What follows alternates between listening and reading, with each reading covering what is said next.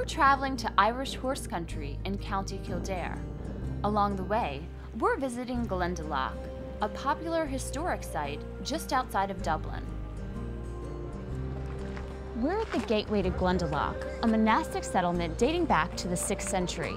Glendalough was founded by St. Kevin, who came to this area in search of solitude and reflection.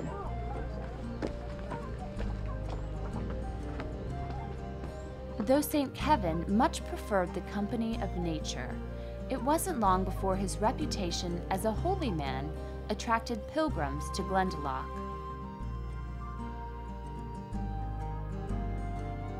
The city became an important center for high scholarship and would flourish for centuries.